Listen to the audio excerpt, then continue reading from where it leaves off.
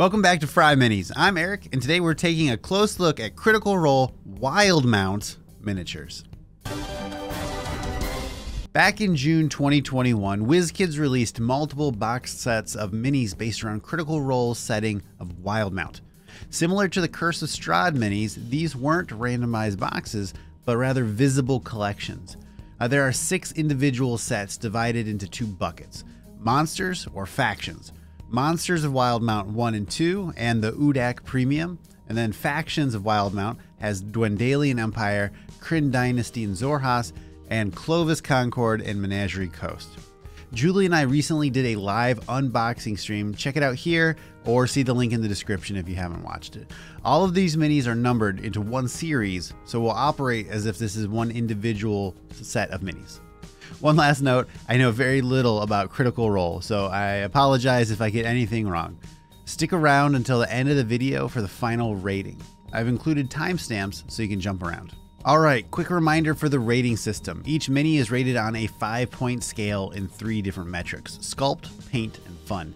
1 is terrible, 2 is disappointing, 3 is what I'd expect from WizKids, 4 is impressive, and 5 is fantastic. All of these are looked at for mass-produced, pre-painted minis. These points then translate into individual star ratings. All right, let's go. Kicking off Monsters of Wildemount 1 is the Core Spawn Crawler. I thought the sculpt was cool, and it's a lot of fun. It's like a creepy little gross thing, but ultimately the paint job kind of suffers. I really enjoyed the sculpt of the Core Spawn Emissary. I thought this was a lot of fun too.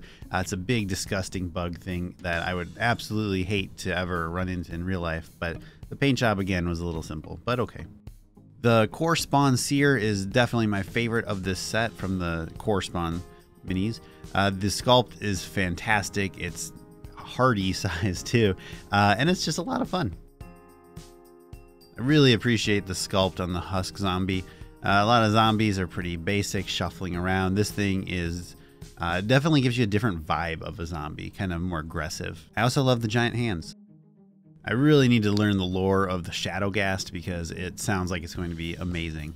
I just wish the paint job was better. I mean, you've got 2 colors really, and then the tongue and the shadow.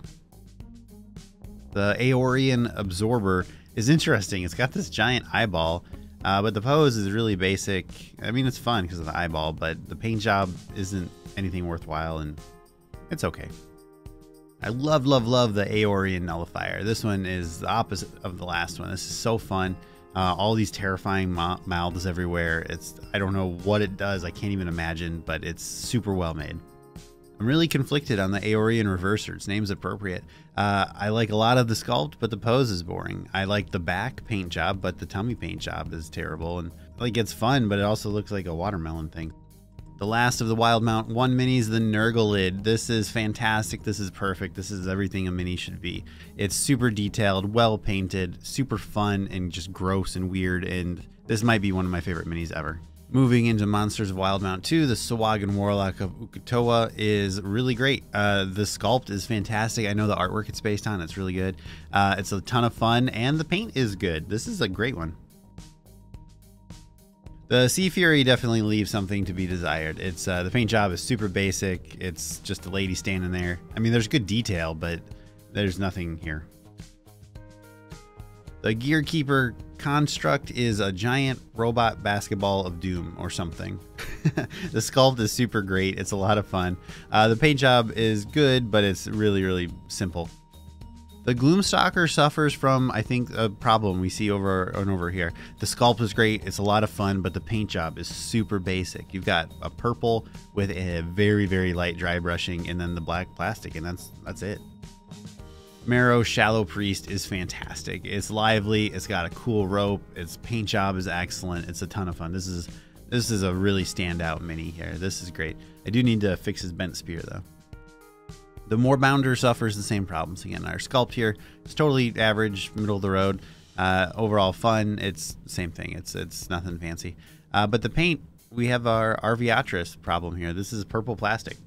Suavane Basilisk, the sculpt is really neat. It's a lot of fun, but I have never seen a mini so completely destroyed by its paint job. The colors are fun, but it is so thick it completely obliterates all the detail. There isn't a labeled number 17 in the set, so I'm going to guess that's the Udaak. He's fantastic. The sculpt is great, the paint job's great. It's so much fun. It's nice to have a giant mini that isn't a dragon. This is a real win. Bringing us into the Dwendalian Empire is the Volstrucker agent, and this is the perfect example of what a middle-of-the-road average WizKids mini looks like. The pose is fine, the paint job is fine, and it's kind of fun. The Drakenblood Dragonborn is interesting. Lore-wise, I think it's really neat, but the actual mini itself is totally middle-of-the-road. And again, it's not bad to be middle-of-the-road. It's just what it is. And here's how you can slightly improve it. The Ravenite Dragonborn, the sculpt is just better. The details are sharper. The pose is a little bit better, I think. But really, those details are the difference here. The Dwendalian Aristocrat managed to escape the perfect 3 score with his fun colors. I will say, though, that I hate that the top of his boots is the same color as his cloak. It makes him look like a weird Santa.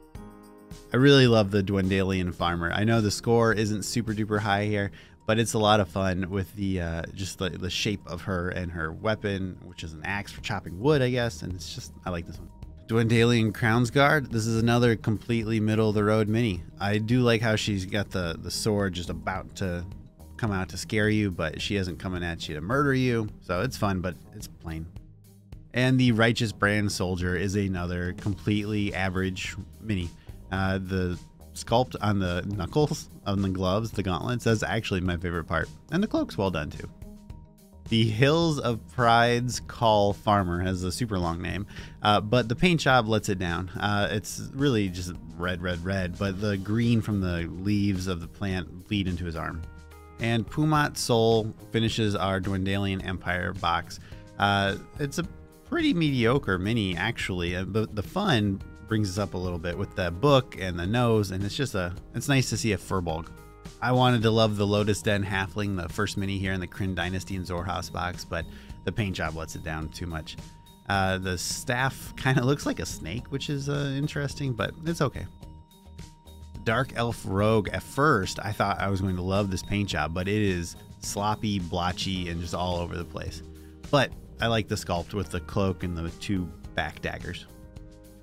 Echo Knight is really interesting. I think this is a really fun mini. The sculpt is excellent. The paint job could be better, but it's nothing terrible. But what really shines with it is when you use it in conjunction with the next mini, the Echo mini.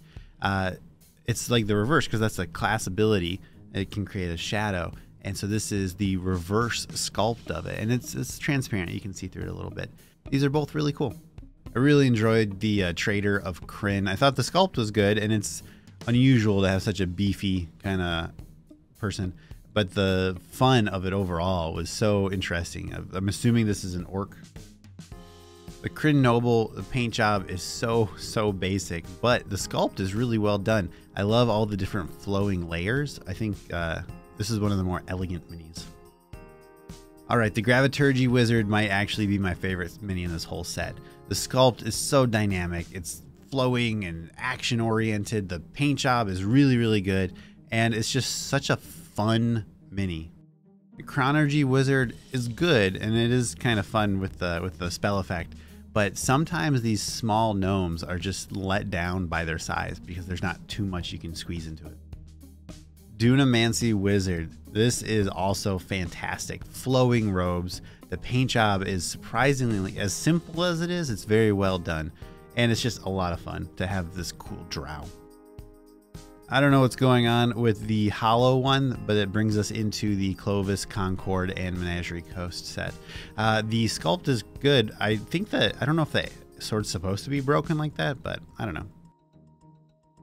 The Fisherman of Clovis is okay. I wanted to love it more than I actually do. The idea of somebody walking around with a bunch of fish, I think, is fun, but it's a pretty basic mini. I like the Clovis Noble. I think it's kind of basic. I like the colors, but the paint job isn't super great. I wish the pose was a little more dynamic. It's okay. Clovis Concord Zalazo brings a flesh-colored Dragonborn, which I think is a little weird. And it's a little sloppy there, but the armor itself is really well done. So I like this one. This Shore Warden Soldier, I love. I wanted to give this all 5 stars, but some of the paint with the little highlighty rope kind of details is just, I just couldn't give it 5s, but this is great. However, the Grinner is a fantastic. I don't know what the heck this half orc maybe bard is, but it's awesome. I love it, and I wish we had more silly minis like this. The Blood Hunter has a really great sculpt, and it's kind of fun with the rawr face and the sword. I just wish the paint job was a little bit cleaner. I do really appreciate the potions there, though. And the Pallid Elf is pretty great too. She's clearly like a back alley rogue kind of person, but isn't too like sultry posed or anything. So I'm really impressed. Yeah, so these are fantastic minis. I'm very impressed with the diversity and variety of this entire line. Our star distribution is very positive with 0 1-star minis. That both Sculpt and Fun achieved a 4.0 average rating is a massively good showing for the set. Our average star ranking is interesting. Looking at all of the minis, 3.47 is good. It's certainly above the 3.0 average I'd expect from WizKids. But looking at individual sets, we've got significant disparity. The 5.0 is from the Udaak box, which is just a single mini, so I wouldn't count that like that the same. So it looks like Monsters 1 and Kryn Dynasty and Xhorhas are the standout boxes, with the Dwendalian Empire ending up kind of as the runt of the litter. As always, thank you to my patrons, the Spud Club. Your support makes it possible for me to afford these minis to review. I'd also like to do a special shout out to Daily for becoming the very first YouTube member of the FryMinis Tots. I hope to see y'all all over on Discord. Links in the description for everything. As always, thanks for watching. I'll see you next time.